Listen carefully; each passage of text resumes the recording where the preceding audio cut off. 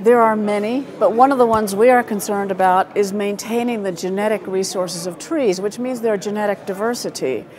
This is particularly important because of climate change, because trees that grow in different areas, even of the same species, may be adapted to wetter or drier conditions, or cooler or hotter, or different pests. And if we don't retain that diversity, the trees may lose their capacity to adapt.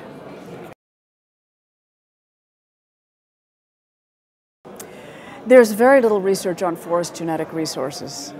We know very little about the genetic diversity of trees.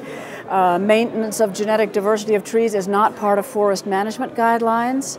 So we don't know what we've lost and what we could gain by knowing about that and being able to harness it. So for example, choosing the right seed sources that will be adapted for future conditions, or that will give us the best wood quality or the best fruit quality.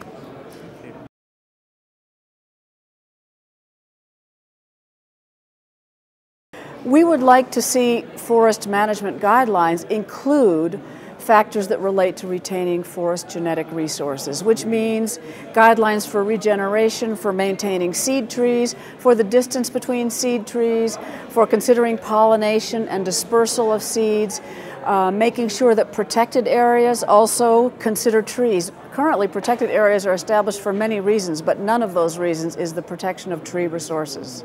So in both forest management and conservation, we'd like to see forest genetic resources considered and included.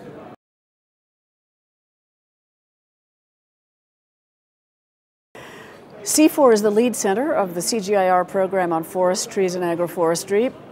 Bioversity works in the context of that program. We collaborate closely with C4 researchers. We work together. For example, our project here in Cameroon, Gabon, and Congo DRC called Beyond Timber, which includes a component on maintaining or understanding the genetic diversity of trees and how they're affected by logging, is carried out in collaboration with our colleagues here in Yaoundé and C4. We have another project in collaboration with C4 in Burkina Faso, and we hope to work with C4 in many other places.